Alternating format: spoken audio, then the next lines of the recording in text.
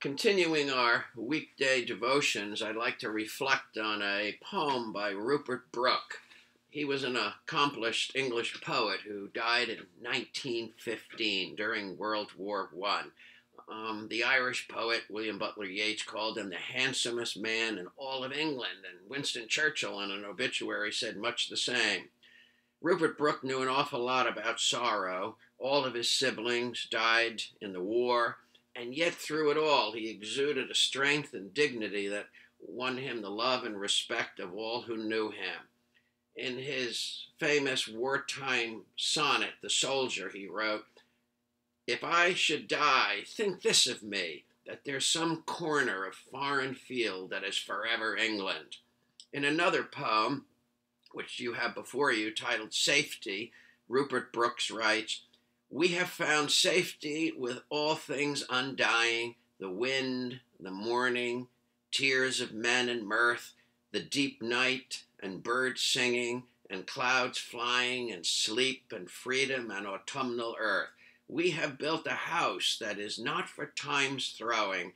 We have gained a peace unshaken by pain forever."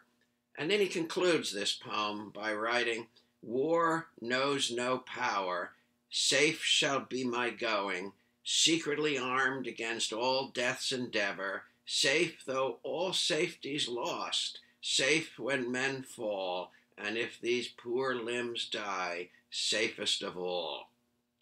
As we all face a very uncertain future, not knowing day to day what to expect, I find two thoughts from this poem that comfort me. First, it's a good time to find safety in simple things we often overlook: the wind, the morning, the birds singing, the clouds flying, and sleep and freedom and autumnal earth. Thus we gain a peace unshaken by pain forever. When we face the end, and yet we know that it is still God's world, we are able to face life with a courage and tranquility that otherwise we would lack.